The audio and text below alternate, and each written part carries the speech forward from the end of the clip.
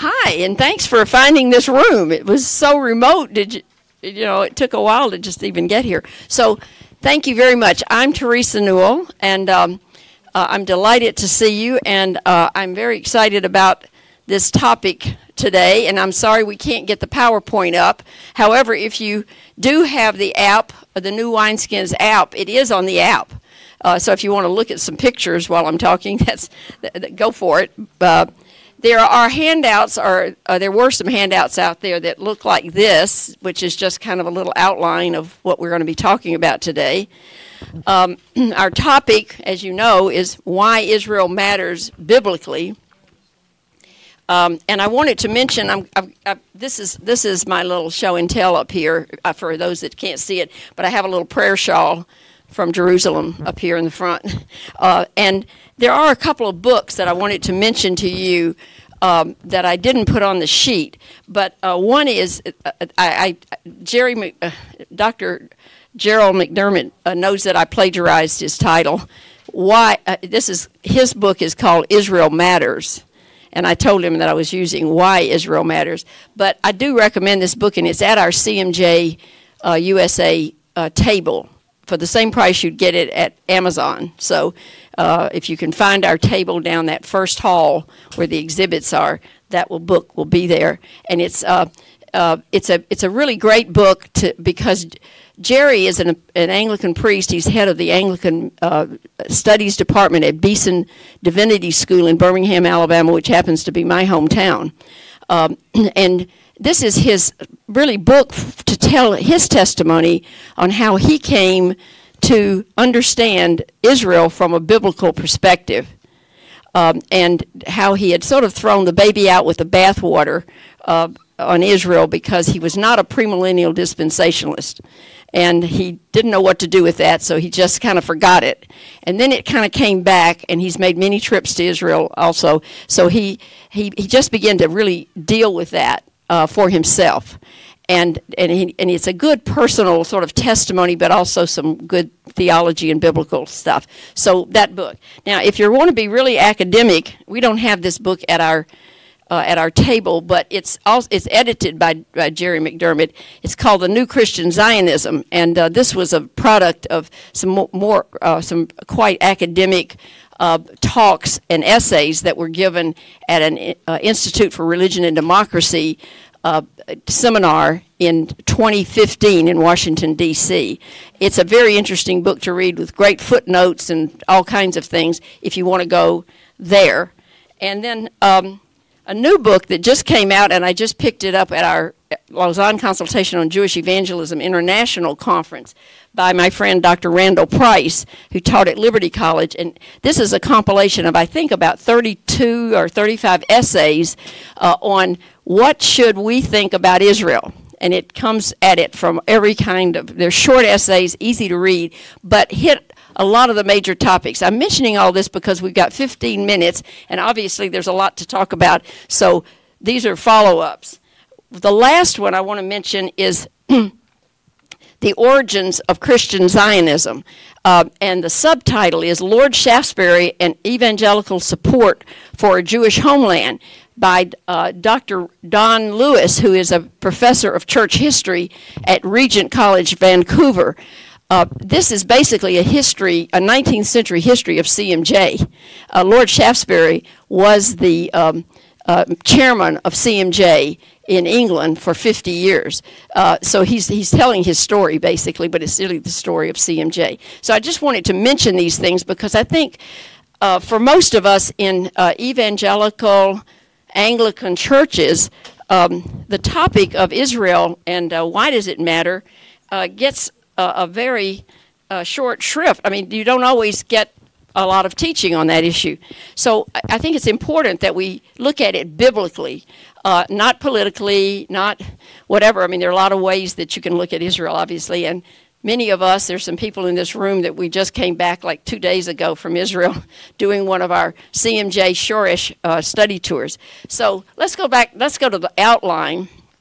And I'm going to go quickly I thought it was interesting last night that our major speaker, wasn't that the most energetic Burundi talk you ever heard in your life. I just talked to him. He happened to be sitting behind me this morning in the session this morning, and we happen to have a team from our church that go repeatedly into Burundi to set up electrical systems, generators and that sort of thing, and they're there now. So I was so excited when he said Burundi, because some of us were in Rwanda just after the genocide, and it was all tied together because those countries are just next to each other.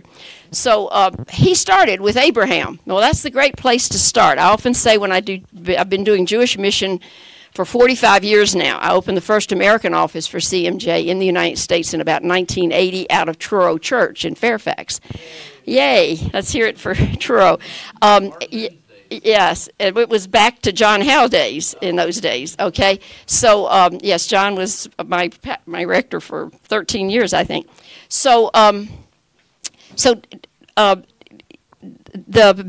often say when I'm doing Jewish mission, and I'm talking to rabbis even, that they tend to go back to Moses, but they forget about Abraham. And really, they need to go back to Abraham because there's the beginning, and there's the grace message in Abraham, because God looked on him in Genesis 15:6, famous.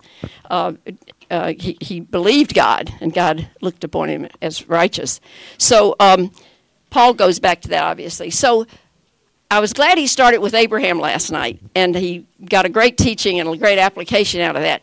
So I put, first of all, Abraham. Abraham 12 are the promises, those 12 the 7 promises he was talking about last night. But you get to 15, which is where the actual unconditional land promises to Abram and all of his descendants comes in. So we have to take that seriously, because that's God making an unconditional promise. And so this is something we really have to hold in our mind. And unfortunately, over the church age in the last 2,000 years, through various errant theologies, this has been written out, and it's come through many ways. And so I mentioned a few things here, that there is the land has been a real issue for the church. Is the land really belonging to the descendants of Abraham? And so is it a real promise, or is it just allegorical? And we know that in the early church, the Bible began to be read allegorically, especially with Augustine. And we won't go into that, but you can read it and look it up. In fact, there's a whole big book I have on Augustine and the Jews, and it'll tell you all about what Augustine concluded about the Jews. But there was also, even before Augustine, Justin Martyr came along, and he has written a whole bunch of things, but he was the first one in the 2nd century to use the phrase that Israel was the church, the new Israel. The church was the new Israel. It wrote out all of biological Jews. It wrote out the land. It wrote out a lot of things, because everything got relegated then to the church. It was often said that all the promises got relegated to the church, and all the curses got relegated to the Jews. And they're set into early church history what I call theological anti-Semitism, when the Jews began to be accused of being the Christ killers. And I can tell you that Jewish people my age who've come to faith in Jesus could all tell you testimonies that even when they were in the 5th grade, in their grade school in New Jersey, they were called Christ killers.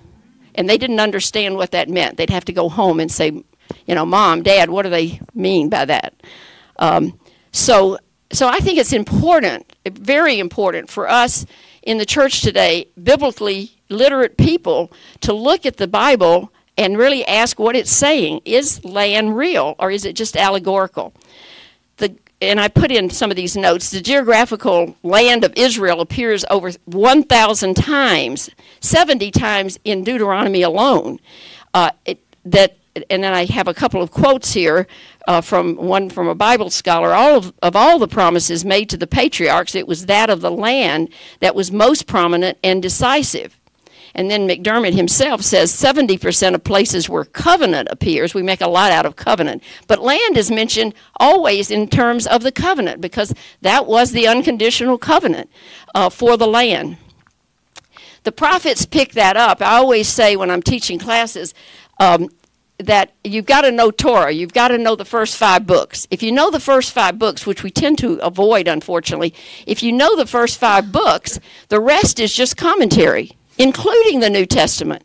What did Jesus and the Jewish apostles, Paul, everybody, have except the Hebrew Scriptures?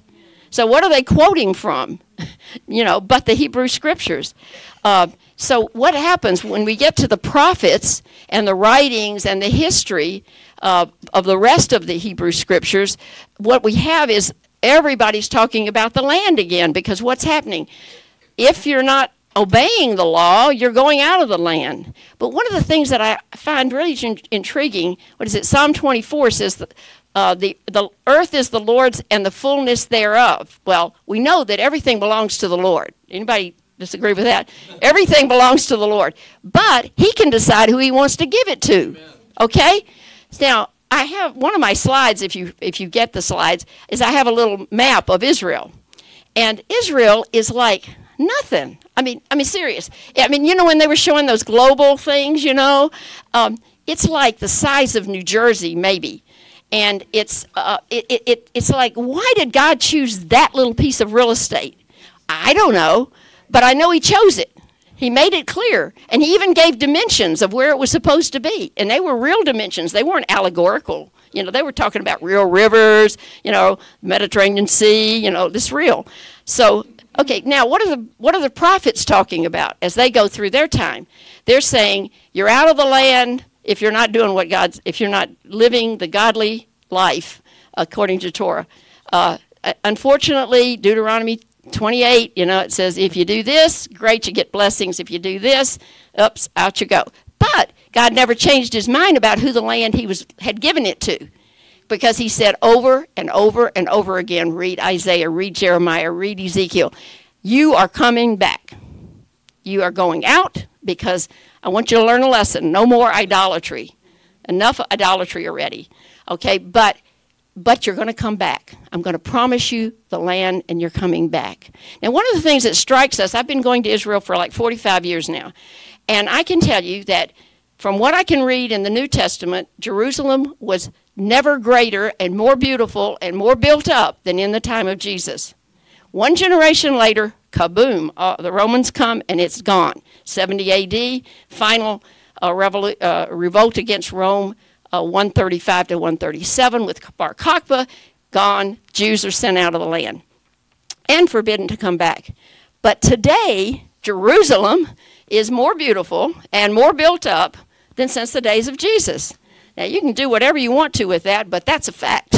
So, there it is.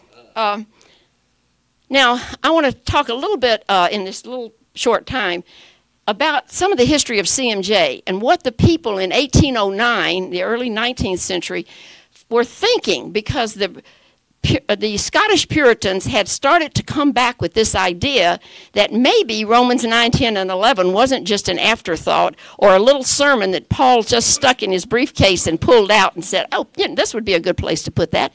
No, the new scholarship on Romans, actually, and I'm glad we're doing Romans in our Bible readings, is that the whole centrality of Romans was about the Jews. Paul is asking God with great anguish in his heart, and those are strong Greek words there, great anguish, why aren't my Jewish people coming? And God answered that prayer, and whatever the Holy Spirit told him, we got the advantage of being able to read it in Romans 9, 10, and 11. And what was his conclusion? God's not finished with the Jewish people. The church had written the Jewish people out, but God's not finished. From the scriptures, he's not finished with the Jewish people. Paul says, no, the falling away of the Jews, it has two marks to it. It's both temporary, that is, there's a time when, and it is partial. It's partial because he says, look, I'm a Jew. I'm a Pharisee of the Pharisees. And all the early church was Jewish.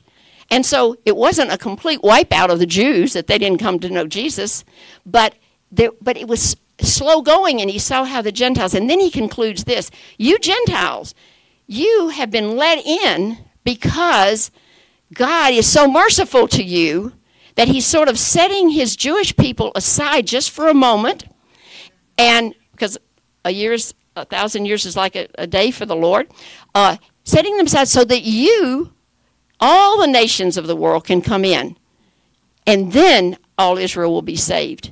Now see, that's the opposite of what Paul had studied under Gamaliel, because they understood in his day that all Israel would be saved, and then God would save the nations. So that's the flip-flop and the great revelation that came from the Holy Spirit to Paul when he gets to Romans 11. And he says, hey, you know what? It's not going to be that way, the way we thought it was going to be. How often do we get the thought that we have it figured out? So what happened? That's another sermon in it. All right, but here's the thing. In the early days, the early 19th century, people like William Wilberforce, whose picture was up there today, and others began to read the scriptures, and Romans 9, 10, and 11 came into place, and the evangelicals who were reading the Bible said, hey, wait a minute, God's not finished with the Jewish people. What was their great debate? Charles Simeon and a few others. They were reading the Ezekiel and the dry bones and all that stuff, and they were saying, wait a minute, God's going to bring his people back to the land. Now, the question they had was, look, what is today Israel was the vast dry land of the Ottoman Empire for 400 years. So they were going completely on what the word said, and they said, here's the deal. Either God's going to bring his people back to the land and then pour the Spirit out on them, or he's going to pour the Spirit out on them and then bring them back to the land. It's got to be one way or the other. And they just were speculating on that, and based on the dry bones piece of Ezekiel, they decided that, well, probably they will go back to the land, and then the Spirit will fall back on them. Because remember, the dry bones are there, and then it's not until they're put back together that the Spirit breathes on them. So they were going by that. So William Wilberforce, the Lord Shaftesbury that I mentioned, they formed what became what they were calling in those days a restorationist movement. They were saying the Jews are going back to their land. We're going to help them go back to the land. That's another whole history I could spend the rest of the day talking to you about. So for 210 years, CMJ has been taking the gospel to the Jewish people. It's the oldest mission to the Jews since the book of Acts. And Christ Church in Jerusalem is the oldest Anglican church in the Middle East, which is our headquarters today, and which is where we were just staying last week. Now I'm going to finish with this one story. There's a famous story told about Charles Simeon. He gave about 19 of the first 20 annual meeting speeches at our CMJ conferences when we started in 1809, after we started in 1809. He was preaching one day at one of these annual dinners, and the president then of CMS, Church Mission Society, was in the audience. And Simeon talked about the primacy and the priority of Jewish mission. And the guy that was president of CMS wrote a note, and he said, Charles Simeon, they were estimating there were about 8 million Jews. They didn't know really, because we didn't have population stuff then. But he says, if 8 million Jews, what about the 800 million heathens? Charles Simeon turned the paper over and he wrote on the back, yes, but what if the 8 million is the key to the 800 million? What was he basing that on? Romans 1:16. I am not ashamed of the gospel, is the power of salvation to all those who believe, to the Jew first. Okay? So if the church lost the key to the priority of Jewish mission and Jewish evangelism, why are we still having 2 billion people who don't know the name of Jesus? That was his question. And I think that's something CMJ has been bringing that to the church year after year after year, because we have neglected. Now, the good news, and I'm just going to finish with this, the good news is that when I started going to Israel in 1976, we had maybe 2 Messianic congregations. Now, that's not so terribly long ago. I mean, in the vast, array of world history. But today, we have well over 150 Messianic congregations. Now, missiologists would tell you that until a people group reaches the famous 2% of believers within their people group, that group can't self-propagate, can't plant its own. We are just about to that point among Jews of in Jewish evangelism. It has astounded me to watch what we have seen in the last 30 years.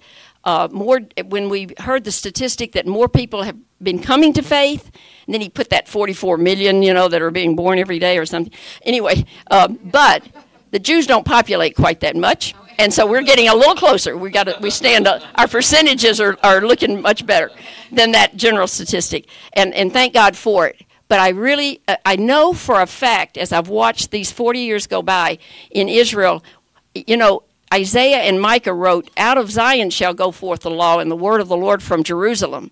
And today, Israel is starting to send out their own missionaries. I had a call one day a few years ago when I had a group over in Israel, and I got a call from one of our centers up on the Galilee in Migdal, and they said, "Hey, we've got a group of Ugandans here, and they've run out of money, and they really want to see some of the sites up here, where Jesus ministered. Do you have any room on your bus?" And I said, "Oh, sure, we'll come up there." So we came up and we picked them up. Well, I had prayed for years for somebody to reach the Druze. Now, the Druze are this little group that live up in the mountains, of Lebanon, Syria, and Israel. And they are very kind of secret religion, and they broke away from Islam back in the 11th century. And they're so encased with themselves, I mean, it was just like, who's going to reach this group? Because they're just like in this very enclosed places, in their little secret religion places. So I get to Migdal, and I knew some of these Ugandans. Some of them were our bishops and stuff, and they got on the bus, but with them was this guy. And I said, I had never met him before. I said, "Oh, who are you?" And he says, "Well, I'm kind of the leader of this group." And I said, "Well, here." I handed him the microphone on the bus, and I said, "Tell us your story." And he said, "Well," this is where he started, "I'm a Druze." Whoa. Been praying for this. And he tells his testimony of how he had gone into the Israeli army, because Druze serve in the army wherever they are, if they're able to do that. So he had gone in the army, and he met the Lord, Jesus. And he was a missionary going out to Uganda. That's how he knew all these Ugandans. All right. Way to go, So I could tell you a lot of those kind of stories. So I think my 15 minutes of a TED Talk is about up, but I'm ready for a question and answer now. So praise Jesus. All right. Oh, last thing. See that last line on your outline? The question is, if God is not faithful to his promises to Abraham and his descendants, why would I think he is faithful to his promise to us Jesus believers? Okay? Okay. How do you spell Druze?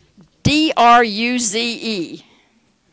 Druze. Interesting group. Question. Thank you for the talk. I understand the concept of the land, but what about the Dome of the Rock and the control of the dome? What about the Dome of the Rock? That's such a great question. Well, back in, I think David Ben-Gurion made two major mistakes. He made a lot of really good decisions. But one of them was that they would give the Temple Mount, what we would call for the Jews the Temple Mount, to the control of the Islamic Council. And, of course, the Dome of the Rock's been sitting there since the 7th century, okay? And then the Al-Aqsa Mosque, which is also sitting on the Temple Mount, was built later. And so there's a long history there. And so I think the thought was, okay, that sits there. Ben-Gurion and Golda Meir and the group of Eastern European Jews were secular and mainly sort of socialist, and they just really weren't that taken with the religion. there it is. It's there. We don't need it. It's there. So it stayed. And then, of course, it was under Jordanian hands from 1948, when Israel became a state, until the War of 1967, the Six-Day War, when all of the old city, including our Christ Church, being in the old city, came back under Jewish rule. So there it sits. I don't know what to say more than that, but it is there, except to say this. When I was in Israel just like last week, in Jerusalem, I had been hearing rumors for about 40 years that there was a group of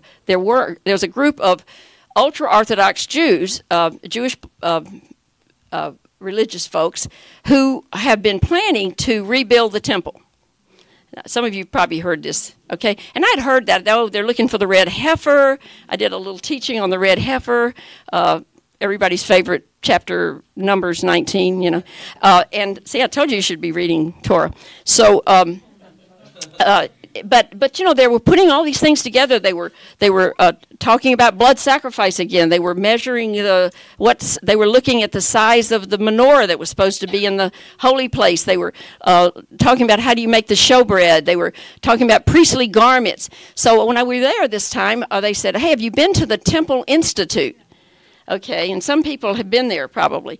And so I thought, hey, I'm just going to trot down there and see what that looks like. So I did.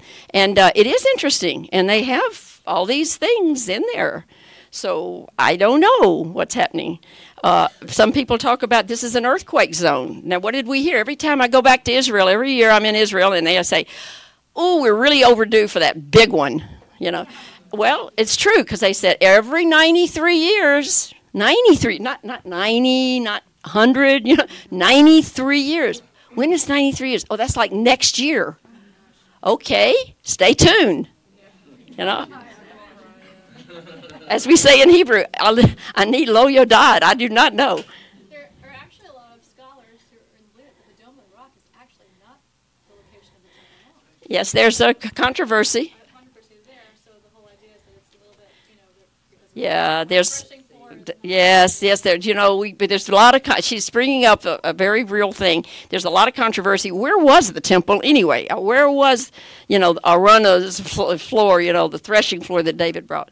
Yes? I'm wondering about your opinion on the latest annexation efforts. Oh, the latest annexation efforts. Boy, we're really going to get into this. This is almost as bad as just, well, I can only say that obviously that's a mixed opinion on what it is, but I don't know if any of you, if you look at the map of Israel, I can just say this much. If you look at the map of Israel, now whether that's going to happen or not, I'm not sure, but when he talked about annexing the Jordan Valley, there are 7 cities in the, quote, West Bank that are under Palestinian authority. None of those cities, like Hebron, Bethlehem, Nablus, etc., are in the Jordan Valley, that area that he's talking about. Now, under the agreements, Israel always held on to the one road, and we were on it. Anybody that's been to Israel will most likely drive on that road that connects approximately from Jericho up to Bet-Shan, up the Jordan Valley. So that's the part he's talking about, and there are no major cities in that area under Palestinian authority. If it happens, I don't know. It's politics, and there's an election there, and there's an election here, so be it. We did go to the American Embassy just to take some pictures of that plaque in Jerusalem. Yes? What's your opinion about the theology that we are the new Israel? My opinion is that we aren't. There is no place in the Bible that uses the phrase, in the New Testament, Old Testament, anywhere, that uses the phrase New Testament. I mean, New Israel, the New Israel. I get the idea that Jesus said that I can make the son of Abraham out of these rocks. That your bloodline doesn't make you. Okay, but then you have to get into Pauline theology about we are sons of Abraham by faith. And what does the one olive tree that Paul talks about in Romans 11, they're not 2 olive trees, Gentile and Jewish. The roots are Jewish. We're grafted in. We're the wild olive trees. We're just lucky to be there, honey. Pardon me? He can take us. He can take anybody out if we don't have faith. He says that, Jew or Gentile. But he also says he's saying to the Gentiles in the Roman church, the root, you don't support the root supports you. Don't get so arrogant. That's Paul's words. Okay, so the word New Israel is not in the New Testament. That sometimes people will look at Galatians where it says when he talks about both the speaking of both the Jews and the Gentiles who are in faith being kind of put together. And then Paul talks in Ephesians about the wall of partition coming down. But I would contend, working with our Messianic Jewish believers, that the distinctives of Jew and Gentile have not been broken down. Even though we come to faith in Jesus in one, we're all in that olive tree together. You know, because I think I can see from Scripture that there's a distinctive place for the Jews as Jews coming in. So I don't know how that's going to play out either. I've watched the Messianic movement from its modern beginning, you know, in the 70s. So we'll see how that goes. But the main thing is that we're taking the gospel to the Jews, and they're coming to faith in Jesus. Hallelujah. Yes. Where this concept of the church becoming Israel is in a book called The Anguish of the Jews by a Jesuit scholar named Fitzgerald. It makes it very clear that this concept emerges in the 4th century. Yeah. And the synagogue and the church are competing for the proselytes. And the Gentile church suddenly becomes legal under Constantine when they make it illegal for Jewish people Yeah. to proselytize. At that point, declare they be Muslim. Right. Yeah. That's The Anguish of the Jews by Flannery, Edward Flannery, published by Paulus Press, 1985. Okay, well, it's in my footnotes. I mean, you just, now, look, there are whole books. I've got whole books. I've got Chrysostom and the Jews. I mean, look, you could just read yourself, you know, till we all die. Seriously, because this has been a serious thing with the church. And honestly, the patristics, now we make a lot, we say the Nicene Creed, right? All the time. And we like Nicaea. We like to talk about Nicaea Council, you know, 325 and all this stuff. But do you know that none of the bishops in the church who had Jewish backgrounds were invited to the Nicene Council? Nobody knows that. Do you think you're going to read that because you know why? The victors write the history. And the church, the Gentile church, became the, quote, victors. So the Jews got written out from early on. I didn't even tell you about Marcion. I mean, he's only 160 A.D., you know. And what did he say? The God of the Old Testament, that Yahweh God, is a pitiful, horrible guy. I mean, he's war, killing, you know, what is that guy? He can't possibly be the father of Jesus Christ. So what does he have to conclude? Follow that logic. First of all, he cut out the whole, you know, Old Testament. And he cut out a whole bunch of the New Testament, by the way. But what he basically said was, okay, if Yahweh is not the father of Jesus Christ, who is all love, after all, then who is this Yahweh that we hear about? So he decides he's a demiurge, he's an evil god, he's a pagan god, and those who worships that god? The Jews. If they're worshiping that god, they must be evil. Now that started that was the 2nd century. Now, Marcion was condemned by the church officially, whatever the church looked like in 160 A.D., but his ideas and churches that were built, Marcion churches, were all over the Middle East for years. And listen, heresies stay in for a long time, and they keep popping up in all kind of different forms. Yes, sir. Eastern Orthodox priest has just been kicked out of his church in Canada by his bishop because he prayed for Israel and the Jews every Sunday. Yeah. He was accused of being a Judaizer. Can you hear what he just said? Now, it's very interesting because, you know, the Church of Canada, God bless them, at one time had some of the most beautiful hymns even and prayers for the salvation of the Jewish people. I have some of them in my files. But Eastern Orthodox. Well, it doesn't matter whether he's Eastern Orthodox or Anglican or whatever he is. The fact that he's praying, that to say something nice about. But see, that's where the liberal church has gone. Because why? Well, we can get, that's another whole topic of, because, yes. Quick question. Politics today, there's a lot of people anti-Semitism, and you hear it over and over again. I just wanted to know, what do the people in Israel think about that? Because a lot of people around the world Yes. wonder what America He's bringing up the topic of the increase, the tremendous increase, and I have statistics on that. I mean, in the hundreds of percentages more of anti-Semitic incidences in all over, West, especially in the West, Europe, but United States, even in your own communities and in some of our larger cities. It ties in the United States with the BDS movement, that's boycott, sanctions, and divestment of Israel products, et cetera, et cetera. And your question was, how do the people in Israel feel about that? They're glad to be in Israel.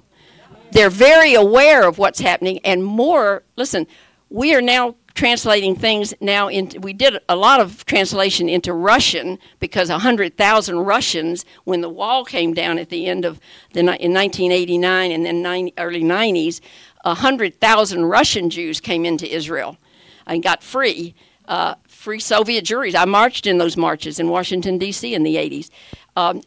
And so we started publishing a lot of stuff in Russian. Then we had 20 Russian-speaking Messianic congregations in Israel. But now we're publishing in French. Because why? France had the largest Jewish population in Europe. It had the largest Muslim population in Europe. And so you've all read the newspaper, the anti-Semitic killings, murders, the intimidation, Germany saying don't wear your kippah in public, don't wear your Star of David in public because it's too dangerous. It's building. It's 1938 again. I say that all the time. It's not at least 1938. Wait, I got one. Oh. I think it's time for us to move to the other room because the next room is the room on the other side of that wall. Okay, so if you want to talk some more, feel free to come over.